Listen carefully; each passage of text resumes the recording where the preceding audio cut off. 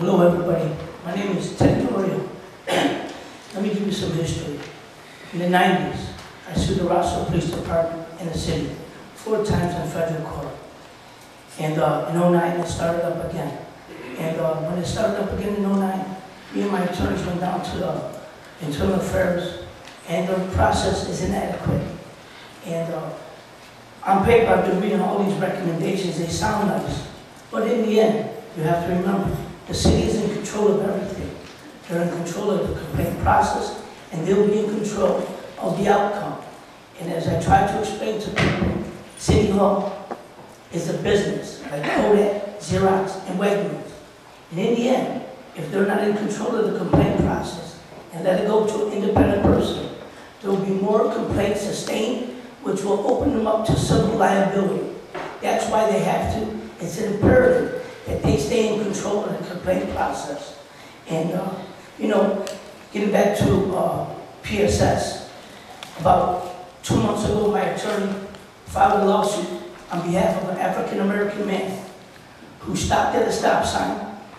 Officers from across the street put their spotlight on the driver door to identify his race.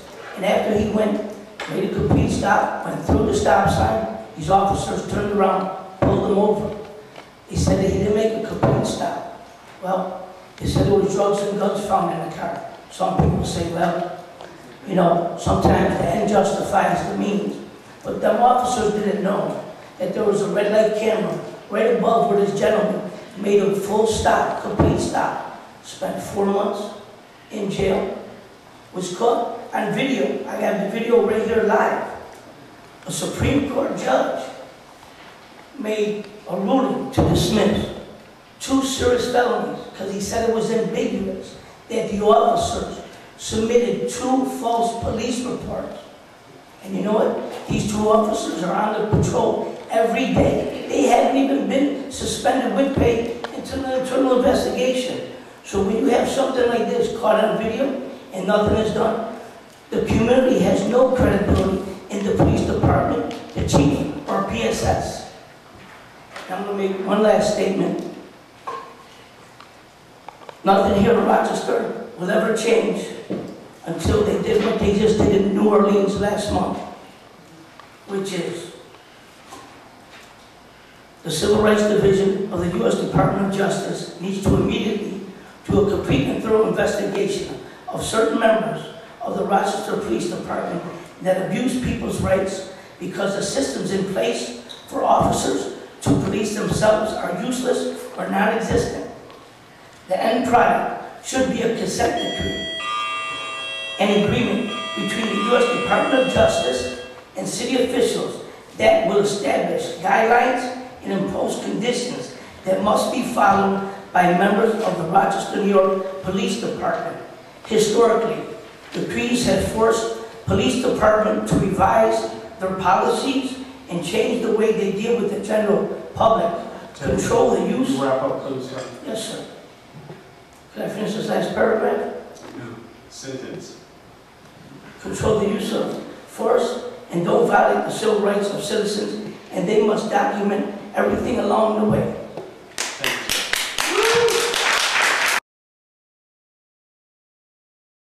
I understand this process that you speak of being independent still involves the police investigating the complaint. Is that correct? The police are still the people who are hearing you, even if you have an advocate, someone holding your hand through this, which is a nice gesture. But if the police are still there to investigate the complaints about them, I don't understand how that is considered independent. So I feel like that's the fundamental flaw to this whole process. If we don't have an independent civilian review board, we're not going to have any police accountability because those who oppress us will not voluntarily give up their power to oppress us. So that is a real sticking point, and I don't understand how we can get past that. The discipline issue, I don't feel like the chief has made any effort to discipline officers. I mean, he comes out publicly very quickly to defend officers who shoot and kill people. So I would really prefer that someone else had the power to discipline officers. And really this systemic issue of the police violating people's rights and abusing their power, I think, is extremely deep, and really we're looking at this kind of nationwide, maybe worldwide problem of the police keeping popular movements down. They act as the repression to activists and movements. And I mean, I'm personally in disbelief that Councilmember McFadden, that you would believe that this would really have an impact on this really underlying issue of police abuse, knowing that they will violate their own rules, they will lie under oath, they will lie in their police reports, and they will harass and intimidate people. Seeing that last summer, I mean, you told me not to be alone, you told me that they would come after me, and I know that you know that this is true, and so a lot of time has passed. I don't really believe that the police can investigate themselves. So I think that this whole issue needs to go back to the drawing board, and we need to find a really independent civilian review board. 1776, a group of Americans got together, who were not Americans yet, and fought oppression, and fought for something that they so dearly believed, and that was to have rights, to be heard, to have a representative form of government. Now, these individuals were the cream of their crop. They came up with a system of government with checks and balances, so that no one branch of government has any more power than the other. There are amendments in the Constitution, according to the Bill of Rights and the 14th Amendment, that specifically state, and I quote, "No state, city, or any type of government shall abridge the people's rights to assemble peacefully, to be heard freely, to basically more or less speak their opinion, and that the rights should be protected by due process with equal enforcement for everybody." That still holds true today.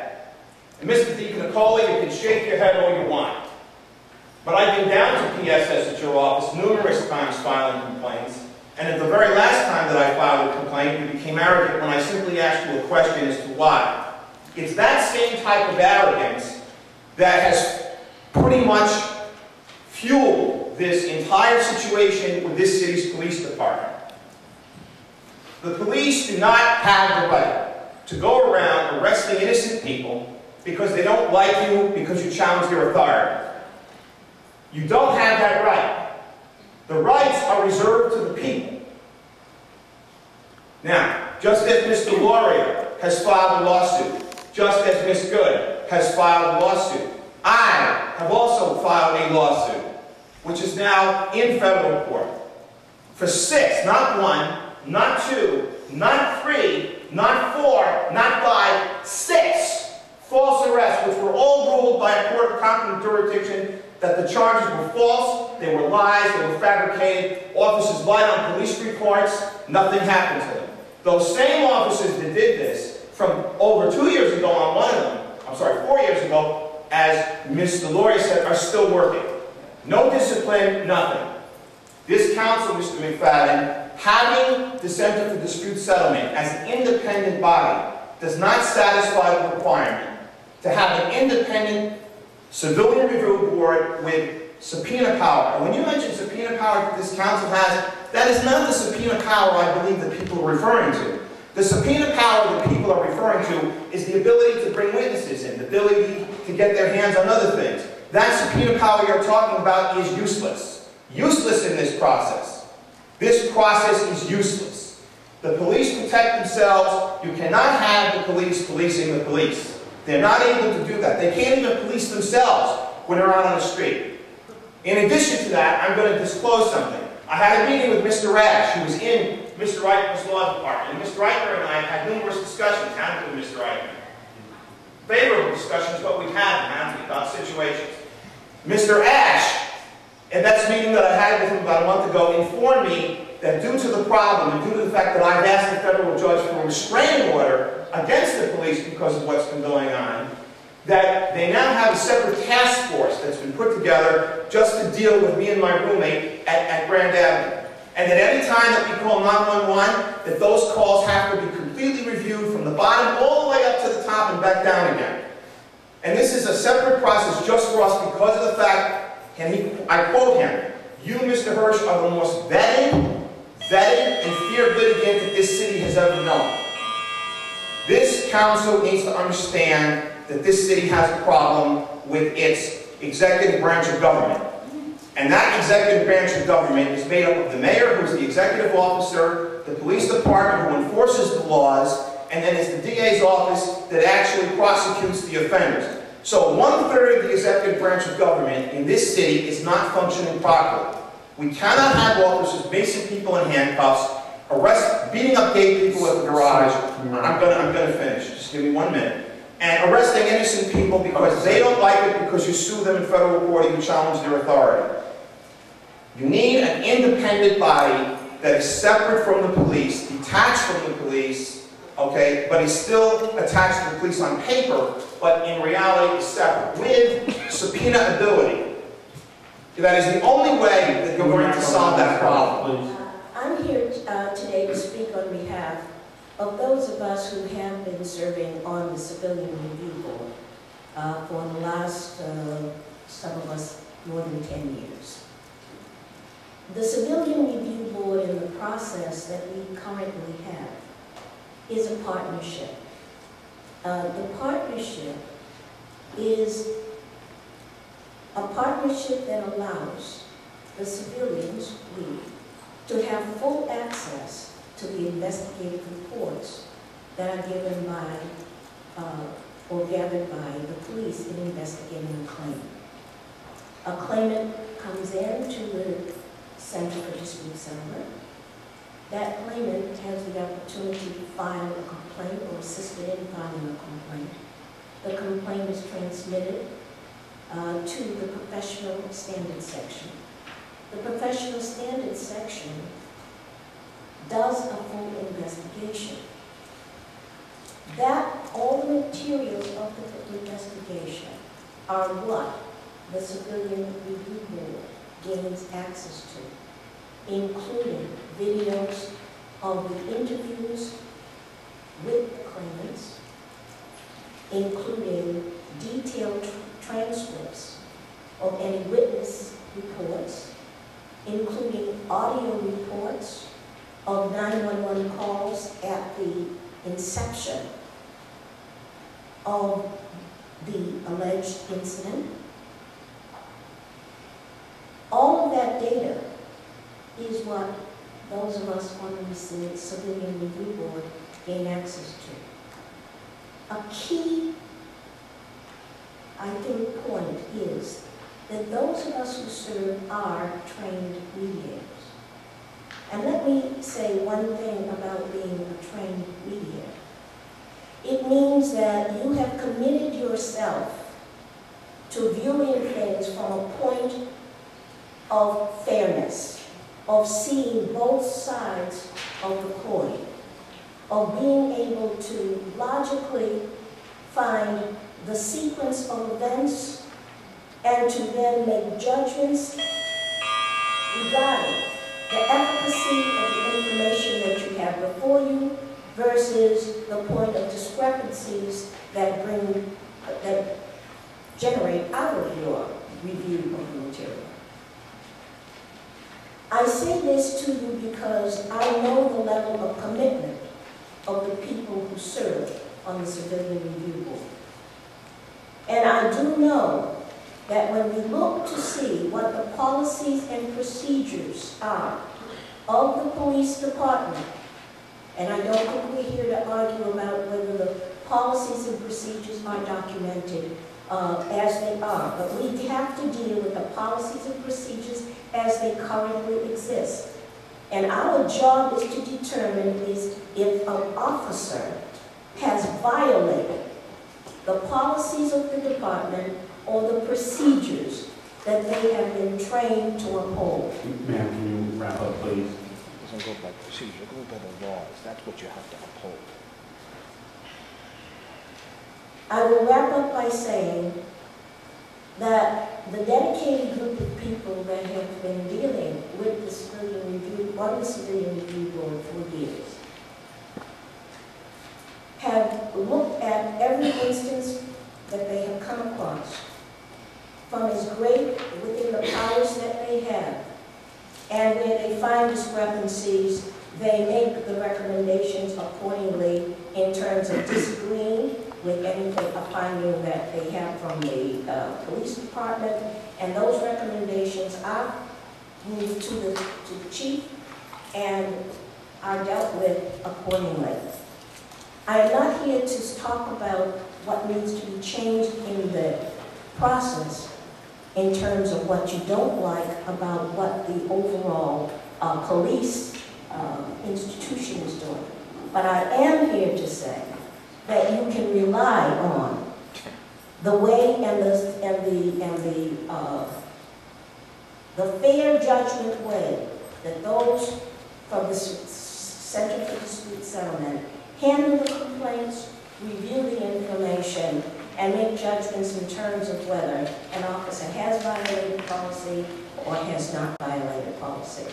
I believe that the background of the mediator is important to do that, and I hope that that won't go away when you go to your city-only residency, that it will be clearly understood that background is needed. In the 90s, there was a game, Magic the Gathering, very popular card game, and the world champion of that game was from Rochester. That game was struck with a cheating scandal. And the player from Rochester was never accused of cheating. In fact, everyone said, everyone else on the tour may be cheating, but we know he's not. And he was asked by a national magazine, how come you have avoided that at all times? And he said, because I act at all times, in all ways, as if I'm not a cheater. Now this applies here. If we want the Civilian Review Board to look like it's independent, we have to consider and have it act in all ways, at all times, like it's independent. It needs to have credibility, and that's the best way to do it. There have been problems in our police department here in Rochester for years. 25 years ago, a chief was indicted for doctoring evidence. We've had shootings that were considered to be wrong. It's provided two absolutely excellent, award-winning documentaries, the Davy Vargas, and the problems continue today. I'm not going to go over them. I'm just going to say that there appears in the public's mind that there might be a problem. And the police department has a culture, and that culture protects its own.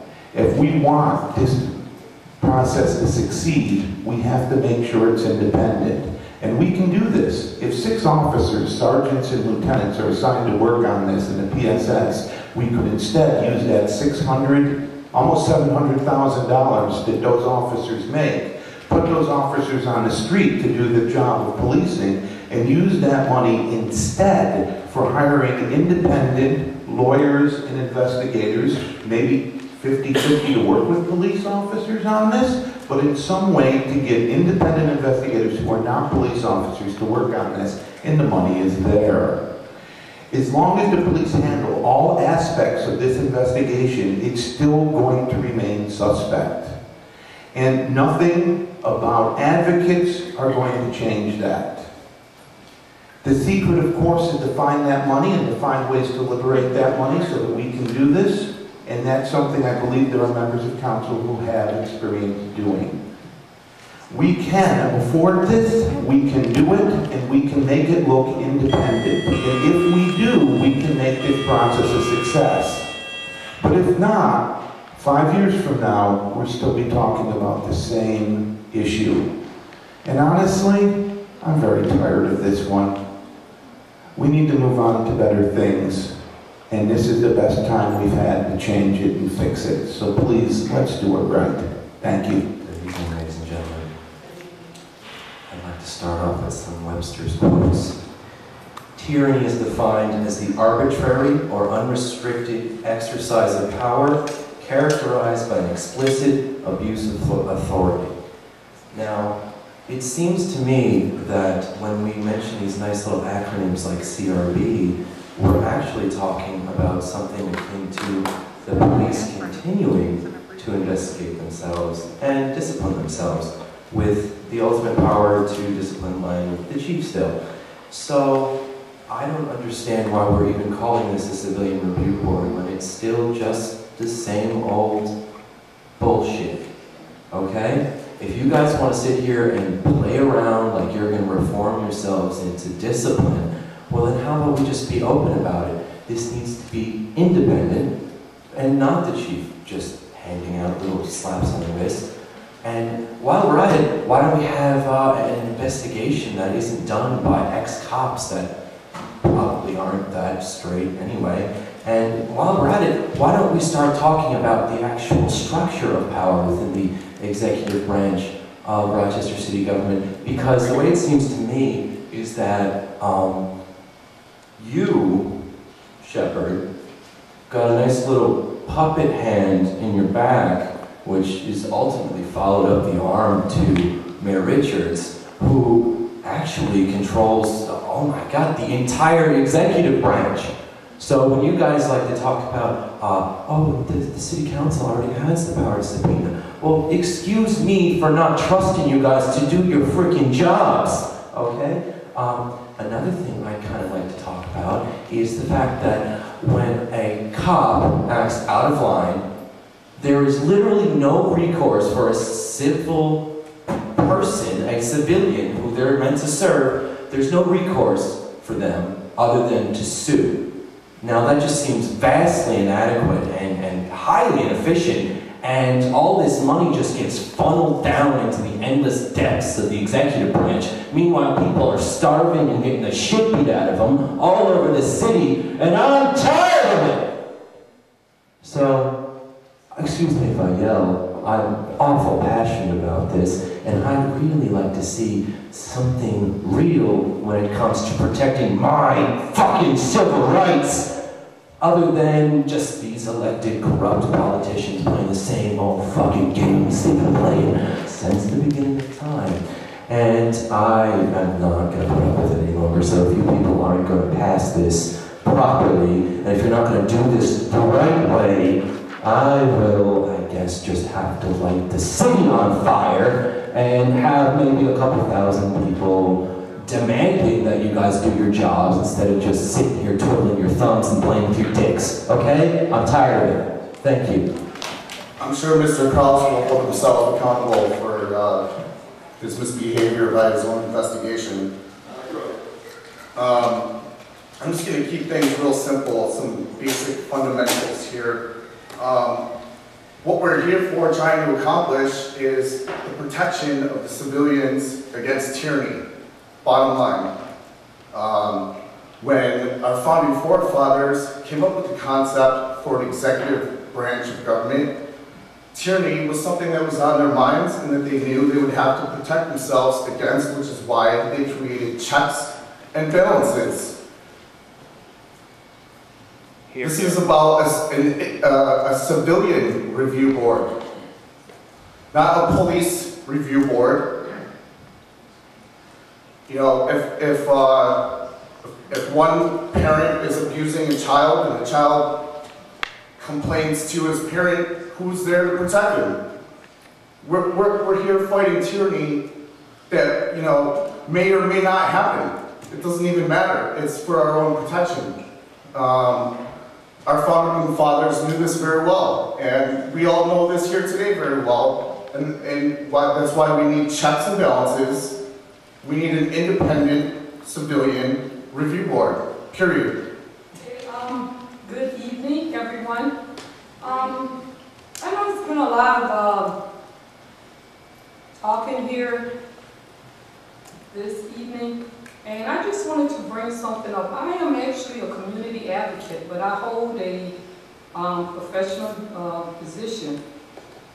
And also, I know I might be one of the coolest chaplains the way I'm dressed right now, no collar or anything, but I am a chaplain in the community, and I have been trying to hold the peace in a whole lot of different areas.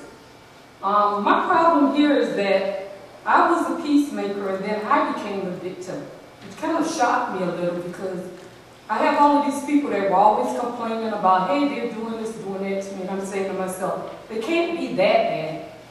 And then the tables turned and the same thing happened to me. Situation happened over a year ago where these cops were actually violating a couple of guys. One was related to me, one wasn't. It all started over, if you don't want to believe it, but it all started over a Red Bull can. Red Bull energy drink can that was in a yard. Cops pulled over, told the guy he was going to get the ticket because the can was in the yard. Later on, they called me, told me come because my son was in the car. They said my son wasn't arrested, but he was in handcuffs and they violated him by doing a little slow rub search on him. Let my son go, told my son not to say anything because we didn't want any bloodshed. We're walking up the stairs, I'm knocked down, I get a big gash in my knee from the police officers because my son turned around and said he was going to be filing a complaint. Okay, I'm walking around with scars on my leg from what these cops did to me. I go on vacation to a family reunion 2 weeks later. I get a letter in the mail saying because I filed a complaint, because I personally filed a complaint, they lied on a federal document and stated that I resisted arrest. This is my regular height, I don't have on heels. These guys were like 250, 300 pounds. Okay, ran into my bank, knocked me down, broke a couple of fingernails, gashed in the leg.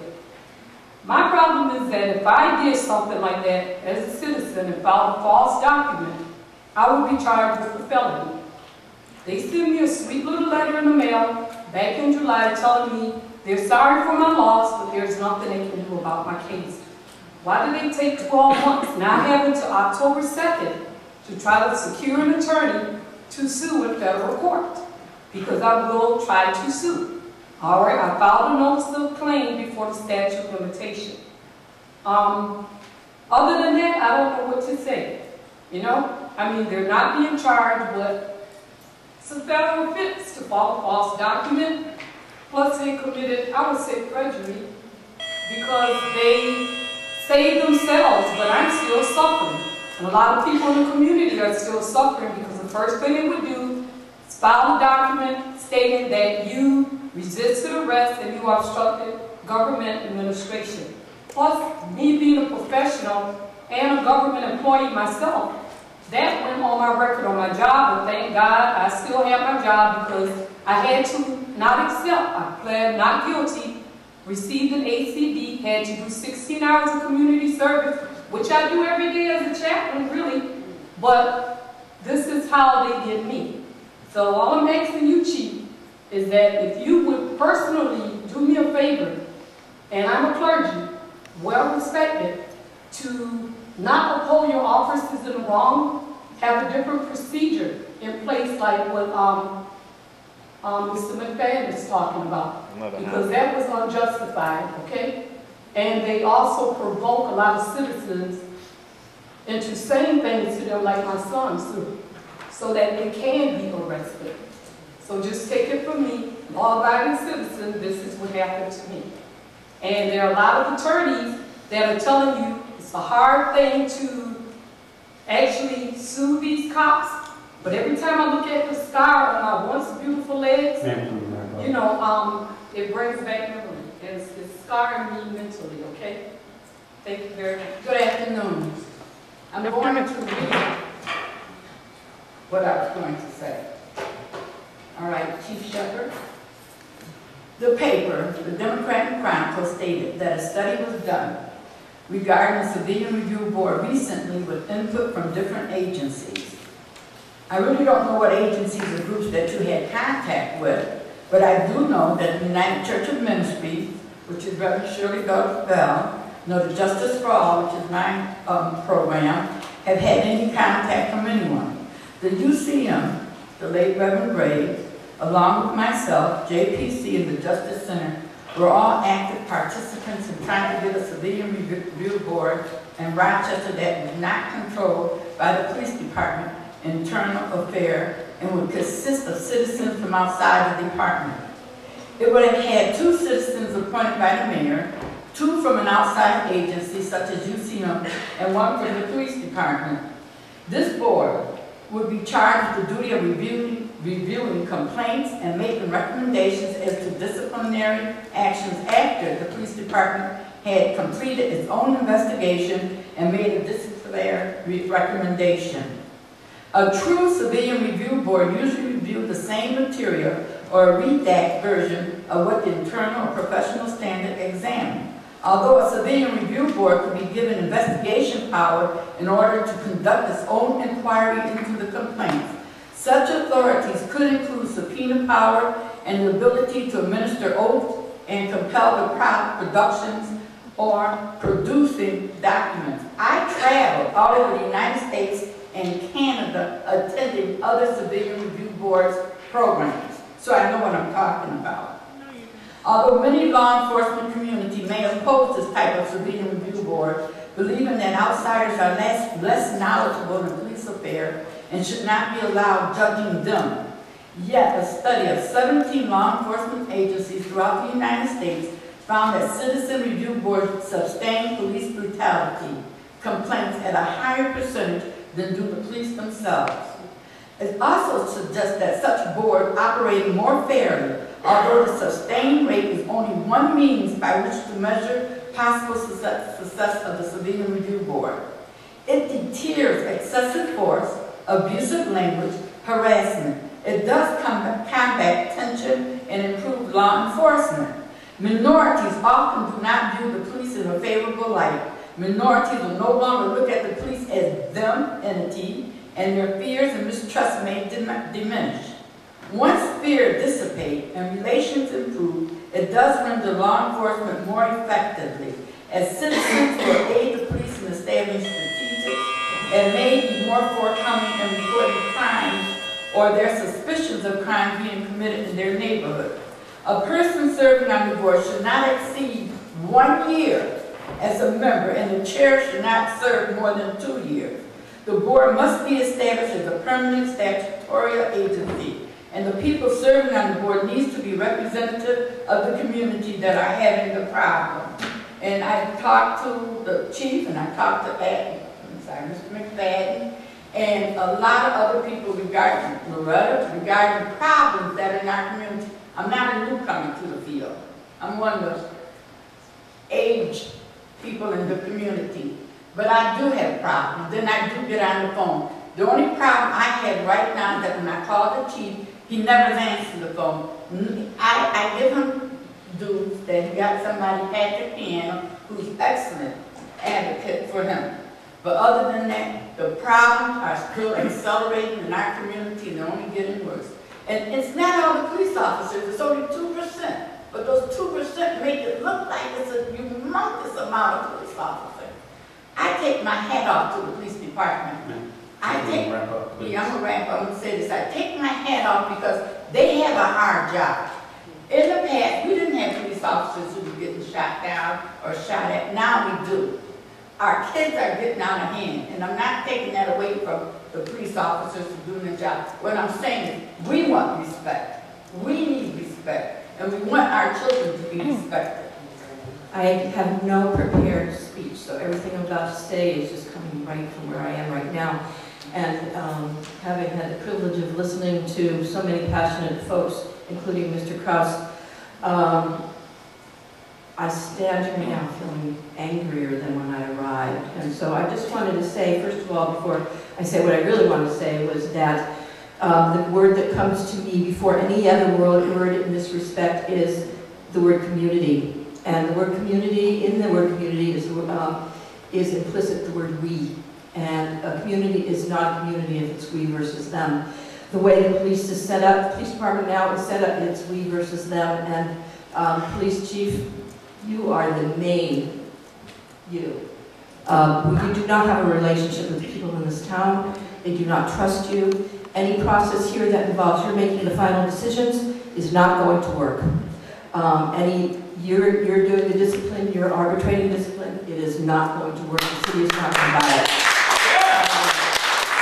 What I really, however, wanted to say was something else that was on here on the recommendations that's parked. This really disturbs me. This is parked. The information that says additional conflict resolution training for the police. I think that is vital to where the city is right now. And to see that being parked, that should be number one. Let me tell you about how grateful I am that I got to spend a night in jail after being arrested for being part of the Occupy movement. When I did, the next morning while we're waiting to be arraigned, we got to spend about an hour and a half in a cell with 7 women, and who were also waiting to be arraigned. And of those women, 2 of those very young women, one who was her 19th birthday, the other one looked younger, should not have been there. They were brought in because police came along to a situation, and rather than figure out what went on and how they could help out, they simply arrested them. One young woman was trying to enter a house where a crime had taken place, where her 6-month-old baby was, and she wanted to get her child, and she was instead maced and arrested. She was not allowed to get her child.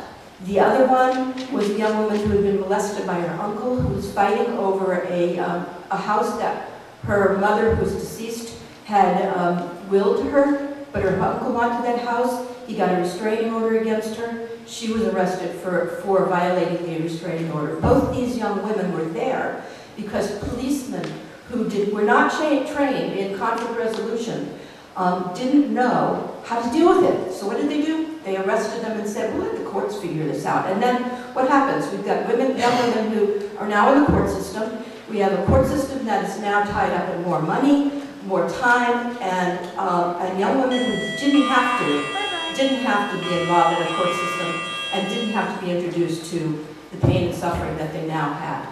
So my addition to everything else, which is independent means independent and community means community, is conflict resolution and mediation. Restorative justice is extremely important in this process, and it should not be tabled. We could not make a decision on it in the time frame that we had.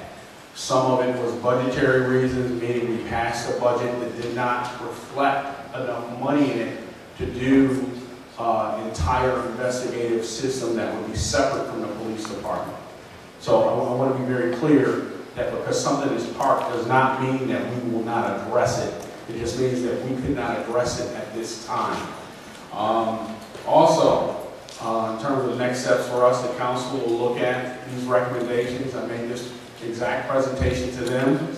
They had just as many questions and comments and concerns as the audience did. What we presented to you was what the committee came out with. And sometimes even some of the things on there were not my wish personally, but it was the group's wish.